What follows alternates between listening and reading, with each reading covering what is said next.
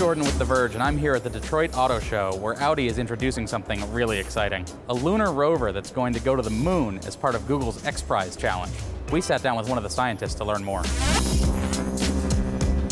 So why don't you tell us a little bit about why you've built a lunar rover? At one point in time, Google announced the so-called Google X Prize challenge. It's basically a bet by the two founders of Google who say, if you get back to the moon privately and drive 500 meters, we give you $30 million. And I was hearing about this prize and was thinking like, why are they doing this?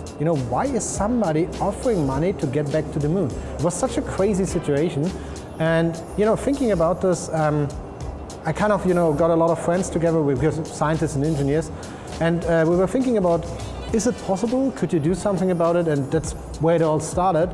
And 7 years later, that's where we are today. We've now developed multiple generations of lunar rover prototypes, landing module prototypes. We're just about to purchase a very large rocket to put it all in and launch to the moon in the third quarter of 2017. So a lot has happened in 7 years. Got it. And you've chosen a very historically and scientifically significant landing point for your craft. Yeah, we're going back to the Taurus Littoral Valley, which is the site where man set last foot on the moon. So, and it has been, a lot of research has been done because it was the only Apollo mission. It was the site of the Apollo 17 mission. It was one of the only missions where a scientist actually went to the moon. So as one of the sad matter of fact, it was actually the only mission which generated a huge amount of scientific valuable data.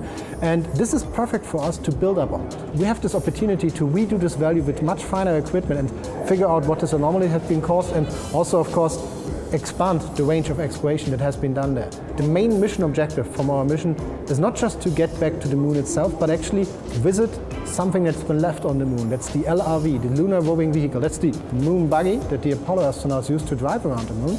And it's parked outside of the Apollo 17 landing site, about 225 meters.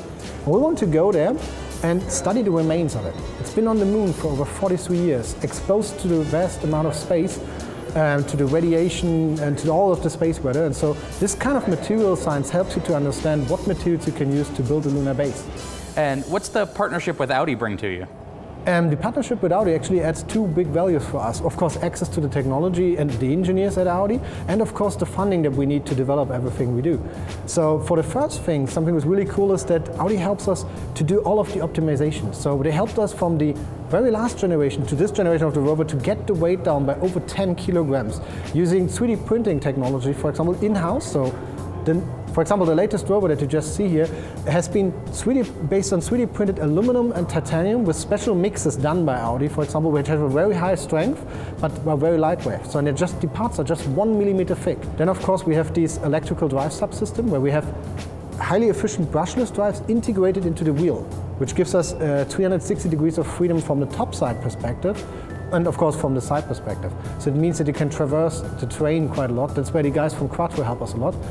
And then you have, of course, the e-tron sector where the guys help us a lot in getting everything qualified, because it's a very complex system. So it's not like, it's not something where you can pick up, it's not like a 3D puzzle where you have all the pieces mapped out, but you really need to understand all the states where your hardware could be in. Almost everything is self-developed from, starting from the firmware level to the PCB layouts, to the hardware programming that you need to do to get things running. And that's something that you need to do to get to a level where you have the kind of reliability that you need, but also can balance the costs. The rover could make it to the moon within 2 years, but space is hard, so good luck to them. We'll have much more from the Detroit Auto Show here later this week. Subscribe for more videos to youtube.com/TheVerge, or just check out TheVerge.com.